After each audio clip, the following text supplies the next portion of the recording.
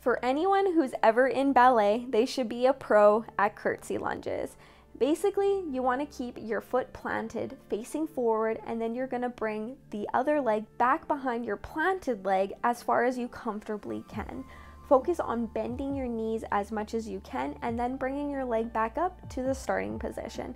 This is very similar to the B stance Romanian deadlifts, except the elevated leg comes behind and across your planted leg versus just behind and beside it.